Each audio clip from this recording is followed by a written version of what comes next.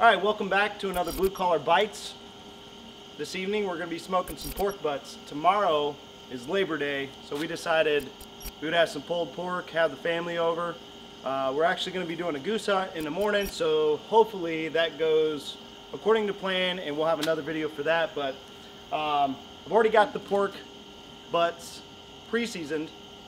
They're in the house. They've been resting for probably about a little over 2 hours estimated time. So the seasoning has absorbed into the pork butts. We're gonna go ahead and throw them on the Traeger. It's about 9 o'clock at night. We're not planning on eating these pork butts until lunch tomorrow, but we're gonna put them on. I've got the Traeger set at 200 degrees with super smoke.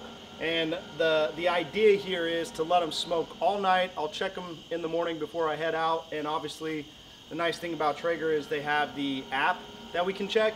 At 165 degrees, I want to look at the bark. If we got a good bark, we'll go ahead and put them in some tin foil and some butcher paper, and then we'll throw them back in there and let it go up to an internal temp of 203 is what we're shooting for exactly. But low and slow is the name of the game.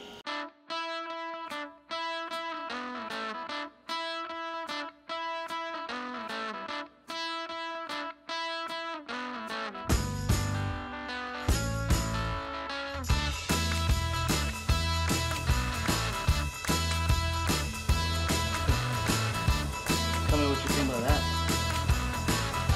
Is that good? Okay, it's time to pull. So we got a feast fixing to happen. We got some baked beans cooking, green beans with some bacon, got some macaroni salad, and the star of the show, which is the pulled pork. But we also are smoking some cornbread.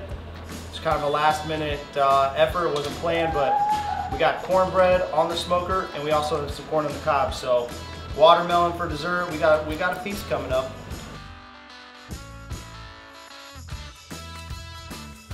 Like that. Like that. It's good. Man, that's